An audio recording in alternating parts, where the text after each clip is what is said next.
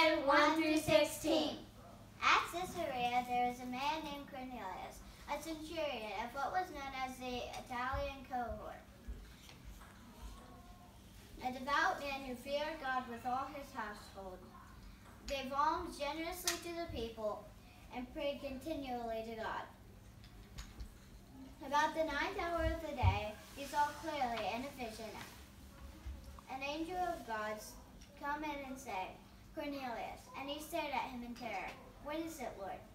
And he said, Your prayers and your alms have ascended as a memorial before God. And now send men to Joppa and bring one, Simon, who is called Peter. He is lodging with one Simon, a tanner, whose house is by the sea." And when the angel of the Lord who spoke to him had departed from him, he called to him 2 of his servants and a devout soldier of among those who attended him.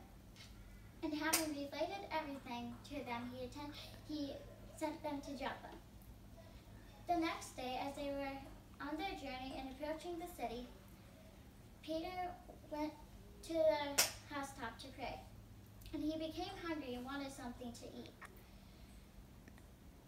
And while they were preparing it, he fell into a trance. And saw the heavens opened, and something like a great sheet descending, being let down by its 4 corners upon the earth. In it were all kinds of animals and reptiles and birds of the air.